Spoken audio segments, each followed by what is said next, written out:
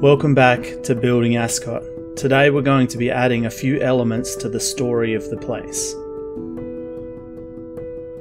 At first glance, what we would make here is a simple house and a bit of a field, but sticking to the advice of episode 3, I've put a lot of thought into what else this space could be used for. This is where the lore and stories can really help you to add some finer details and create some unique ideas within your project. Making up stories isn't even something you need to do particularly well for it to have a positive impact on your builds. The simplest of stories can bring out originality with what you want to create. With this in mind, I've added a couple of smaller details and also a major story element with this space. I've decided the house and field we build today are both owned by the farmer that lives across the lake. He wants the person living in the house to leave so he can knock it down and plant some more crops, as the land here is quite fertile, would turn a larger profit than the rent he receives from the property. Unfortunately for him, the old lady that lives there doesn't want to go. A preventative measure the farmer has had to implement to stop the wild horses from coming in and eating his crops is he has had to surround the field with a prickly hedge to keep the pesky things out. We can see one of his crops is close to harvesting, and a big thanks goes to Elandria for helping with the design of this field. The extra height has afforded some privacy for a young man to set up a picnic for what he is hopeful will turn into a lover's tryst. He has put a small rug down with a bottle of alcohol that he has pinched from his parents and a couple of cups in a hope of wooing a young lady. We also have a very ineffectual scarecrow here at the front of the field. Getting to a deeper part of the story, people over on Twitch might remember the bad guy named Lucardus has a mother that lives in a small country town. Well, Ascot is that town. He was brought up without knowing his father because his mother used to pay her way through life by betting young travellers that come through Ascot and are looking for some fun. As an older lady, this is less of a viable option for her. Luckily, Lucardus has moved to the city and periodically sends her money. The farmer that owns the house she rents wants her out so he can demolish and plant a crop in the space, so he has been neglecting the maintenance of the property for a long time. He also put the rent up as high as the mayor would let him to try and drive her out.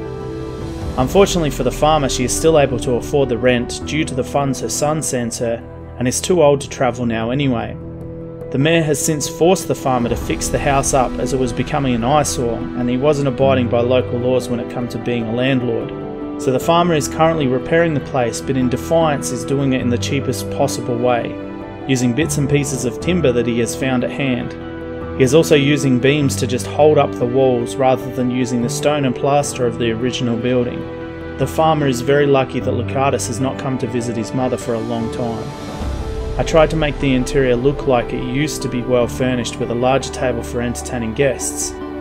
Now, however, we see a lone plate and a cup. While this is quite a sad tale of a lonely old lady, an absent son, and a dodgy farmer, in creating it we've now turned a field and a house into something more.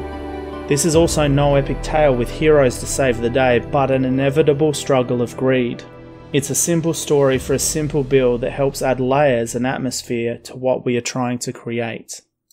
Alright, let's go and have a look at the smaller details that I've added. Sometimes I have to go back and add some of the extra details beyond the time lapse, just because of the nature of the building that we do with CMD Cam mod. I don't always get to add all the smaller details while we're doing the time lapse part of the building. So I just want to do a bit of a fly through and show you guys the mini details that we do to try and enhance the story with the area. So you can see here at the front, every good field needs a scarecrow. So we've used a block from Victory Mod and Conquest there to create a little scarecrow that crows don't seem to be too bothered by.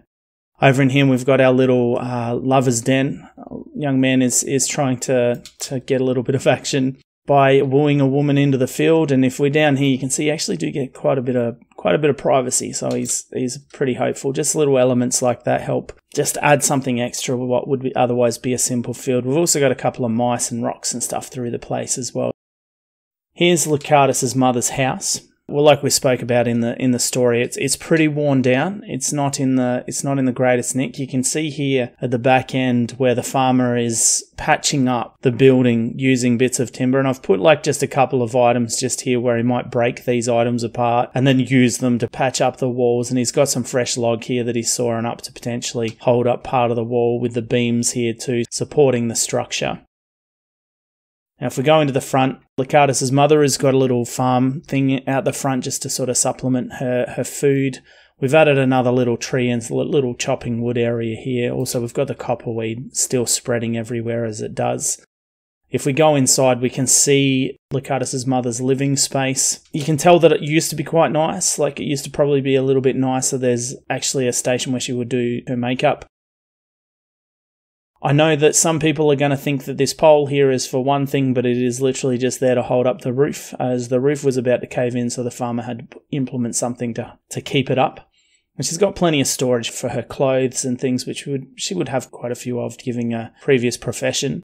And now we can see she's just storing a little stool in the corner there, and it's just got like a single cup, single plate, and some veggies that she's chopped up onto the bench there. We can see that with this build that it's a pretty simple idea, like it's just a house and a field. But we've added those extra little story elements to the space, and it's helped create something unique out of the building. Looks like a monstrosity, as it should, considering what is happening to it.